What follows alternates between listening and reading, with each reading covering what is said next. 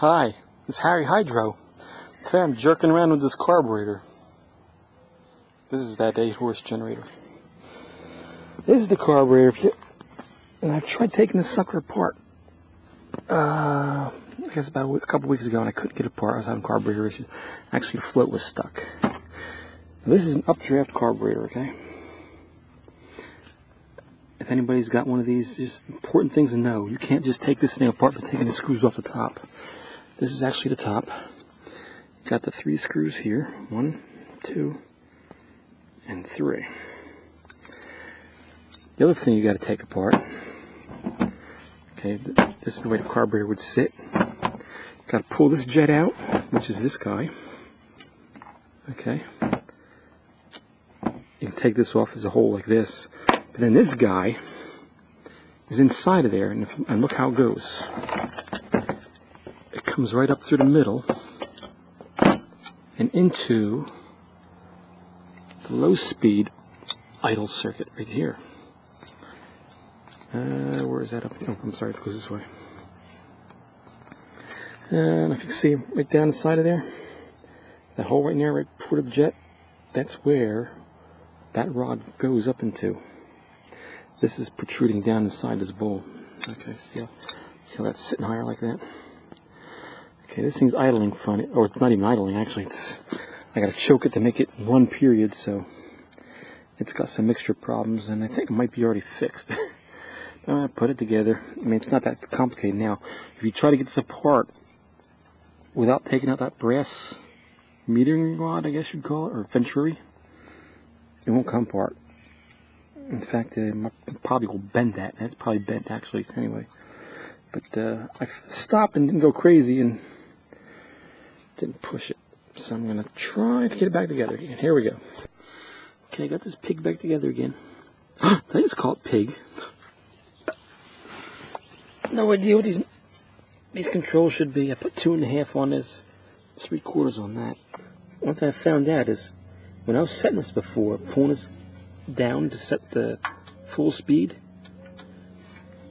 I don't have the hammer on here.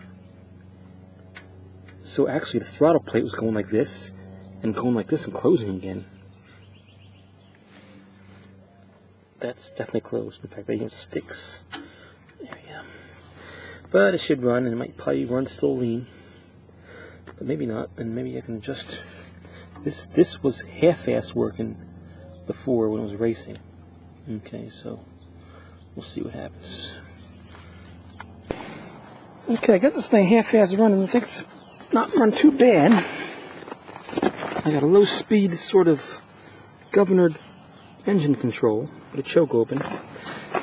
This is what I come up with on this here. This is the idle, right about here, and this is probably on the lean side. So I got half, 1, 1.5, 2, 2.5, 2.5 turns. Wow, half, 1, 1.5, 2, 2.5. That's any leaner than that. It seems like I don't want idle. This one down here in the bottom is not as much as I thought it would be, I don't think. Set aside if I can see this. Yeah, got the screw. Let's see what that is. Half. 1. 1.5.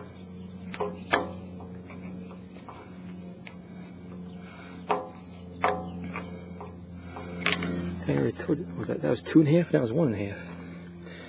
Okay, let me set this someplace up for you, see how it starts. If it starts. I mean, I still have to choke it, but let's see. I'll set it on my underwear. And it's not quiet, and this muffler is worse. Down. Okay, here we go. I guess you got a halfway decent view. Yeah. Okay. Like that. Okay. There we go. Well, first I'll just try pulling it. It should start like this, really.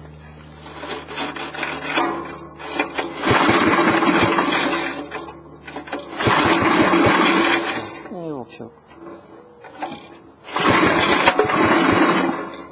It floods immediately when it's choked.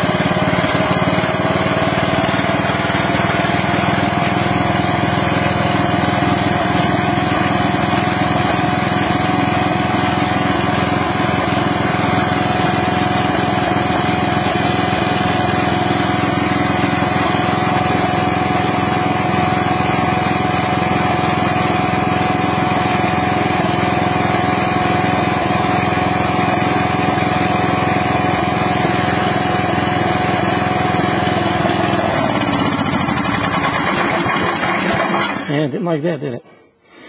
Okay. You know, it might be actually better with the air cleaner on starting, but that seems to be about where it likes stuff. At least, you know, I mean, it kicks good when you hit the throttle. So that's the, look at this. This updraft carburetor, sure. This screw in the bottom, this hex Allen wrench screw, when I loosen it, it leaks gas, because actually right now gas puddling down here. See, this thing's floating over, but it'll stop. I think just from the shaking is so much, like the throttle maybe is, our photo's coming up.